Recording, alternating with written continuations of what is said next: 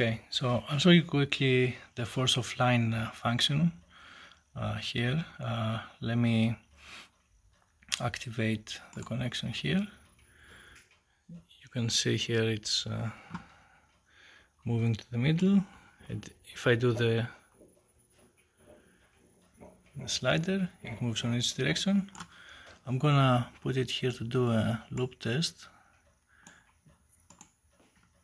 so it will continuously move, and I can show you here what happens if I press the force of line switch. Okay, so it will go to the home position. It will stay in the home. This is the 0 position. That's the position it gets when it starts calibrating. And if I release it, it will slowly go back to online position and start moving. Okay.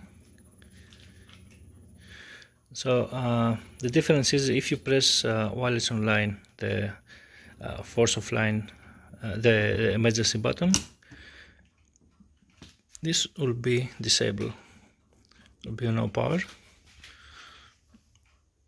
You can see it reads manually the speed when I rotate it, and there's no power to this. So if you're using actuators, actuators for example, that you can force the position by load, the actuators will drop to the home position by the load.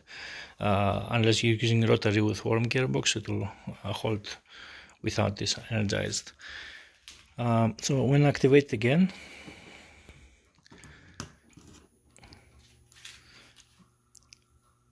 it will try to calibrate again before it starts moving. So, and then it will continue working again. Okay, you can see here it's doing its movement. Now I'm gonna close the software connection here. Alright, turn it off.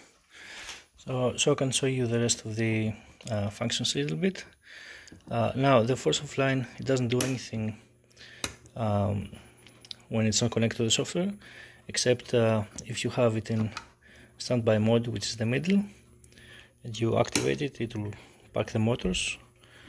I set by default to go to park because that's the function what you want while in the game. You want to park the motors down so you can get off the platform, and you can see the LEDs there. Okay, stand by. And of course with the buttons you can see the function there. Now the park standby works when you're not connected to the software, to go to either park the motors or to get them to the middle position. Okay, here I'm gonna connect the other actuator so you can see what I mean.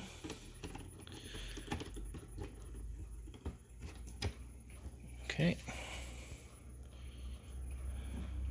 alright, so right now it's parked. When I move it a little bit manually, it will go out, back again. Okay, now it settles back to the park position, to the middle position. If I want to park it, I can press the park button there, or the standby to go to the middle.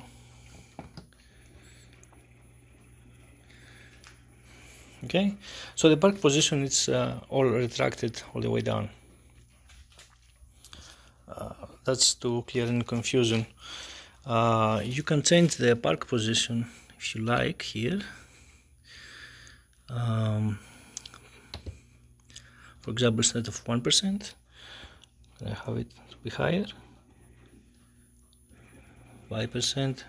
So you can see it moves the motors out as I change this.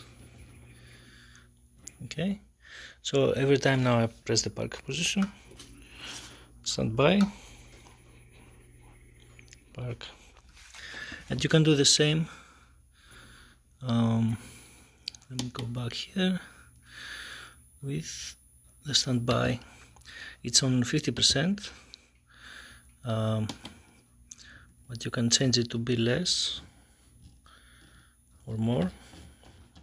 Let me set it to 74, so you can see here it goes up more. That's the middle position now. This is low position, and when the timer expires, timeout, I'll go to the park. The new park we set on 33. Alright, so let me set that back to 1%.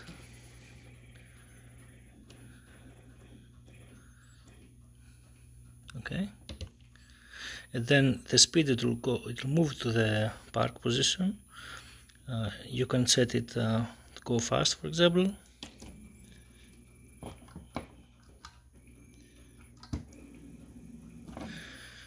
or you can set it really slow to 1%.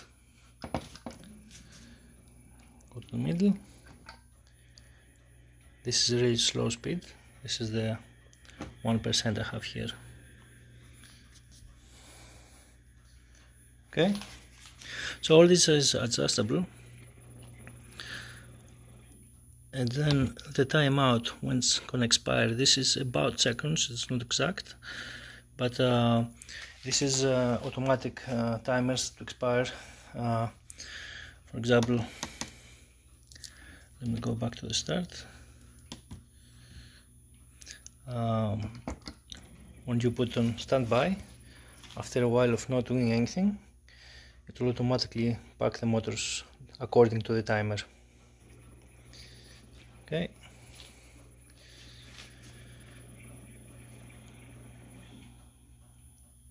At the LEDs, you can see it when it's parking, it's on yellow.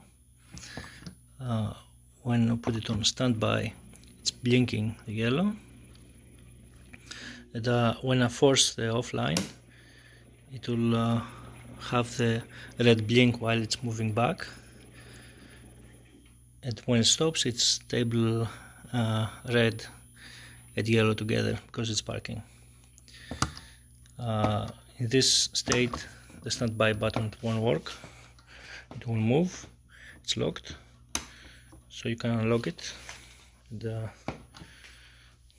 move it again. Okay.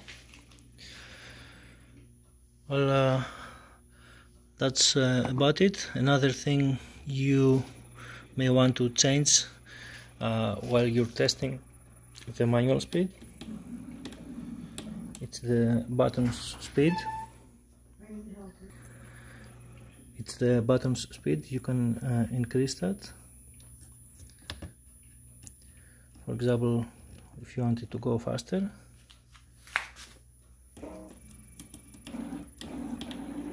while you're pressing the buttons,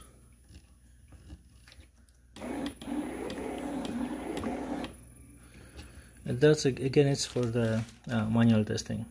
Around 30 is a good speed to test it. Okay.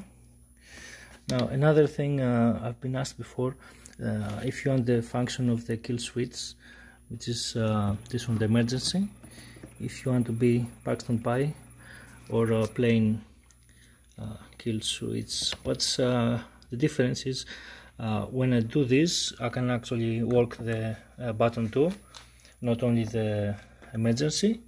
If you select the kill signals, what it will do, it will be just plain killing the signals. Let me show you the driver.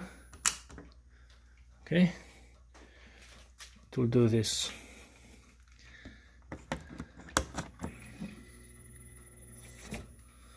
Okay, it's plain killing the signals.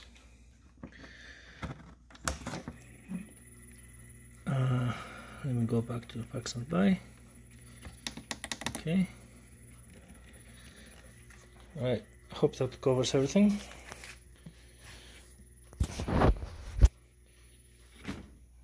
Okay, as you can see, there's lots of torque this develop. If I hold it, it's trying to back drive to the other direction. I'm doing so okay. I hope that solves some questions around it. Anything else, let me know. Thanks.